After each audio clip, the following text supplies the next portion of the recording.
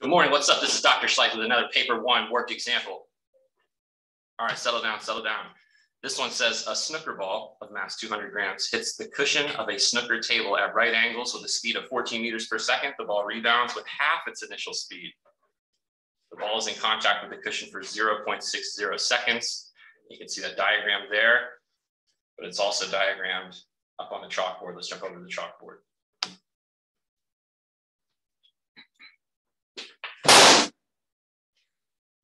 So we've got ball with mass 200 grams traveling at 14 meters per second.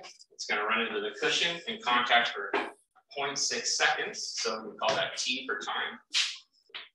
And we're solving for the average force delivered.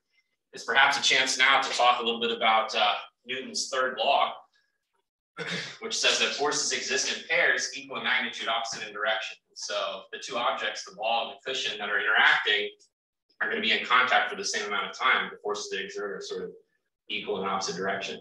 We're solving for that force, either the force of the ball on the cushion or the cushion on the ball. And we can remind ourselves that force is the rate of change of momentum.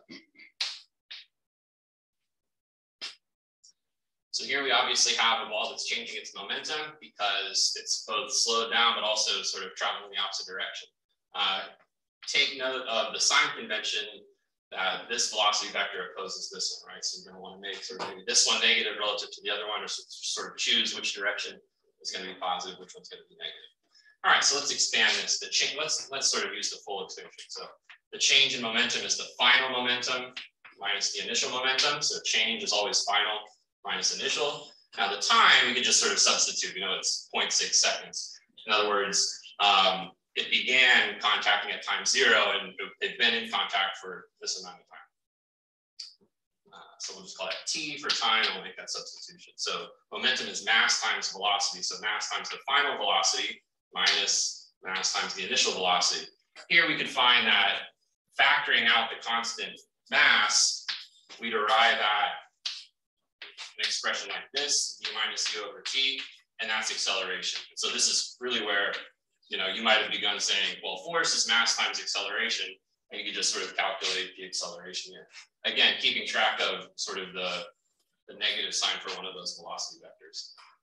Since I set it up kind of like this, and it's a force problem, this is the way we define force, the rate of change of momentum.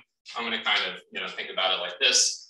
I'm not going to factor out the mass. I'll just sort of keep it together. In other words, I want a value for what is the final momentum, what is the initial momentum. So I'm going to kind of substitute it to this, equation, this form right here, not the MA. All right, so the mass, we have it in grams, but we want it in newtons. And so we know that a newton is a kilogram meter per second squared. So we're going to convert that 200 grams into kilograms. And so we got the mass, 0.2 kilograms times the final velocity is going to be -7. So I'm going to assign left as negative, right? So that's -7 meters per second. So -7 meters per second. This is going to be a quantity of kilogram meters per second of momentum. Minus the 0.2 kilograms. So it didn't change its mass. That's why we're allowed to sort of factor it out here if we wanted to. Times positive 14 meters per second. So here I've got the delta P sort of the numerator right here. And that's all happening over 0.60 seconds of time.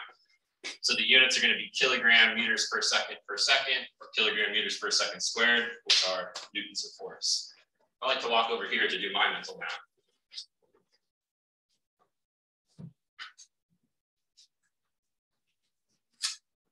Let's see.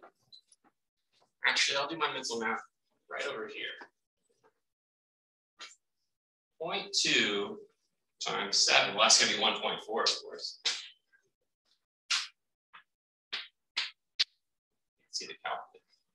Keep it like this, that's good.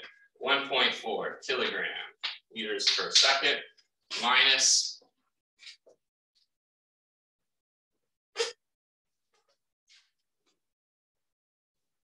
it's negative 1.4, right? So negative 1.4 minus 2.8 kilogram meters per second momentum over 0.6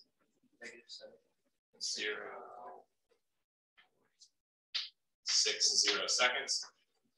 So we have negative 1.4 minus 2.8, so negative 4.2. So that's the change in momentum, negative 4.2 kilogram meters per second. So this numerator right here over the change in time, which is 0.6 seconds. And again, a kilogram meter per second squared is going to give us our newtons of force. So the negative sign is just sort of saying, well, if we've assigned the direction right as positive, obviously the force delivered to change its direction is in this direction, the direction that we assign negative. So this negative sign is sort of reminding us that the force is acting to the left. And so you get negative 7 newtons for that.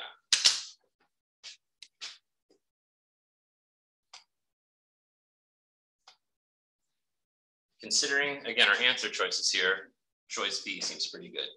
This has been another worked example with Dr. Schleif. Still living the physics life. We'll see you next time.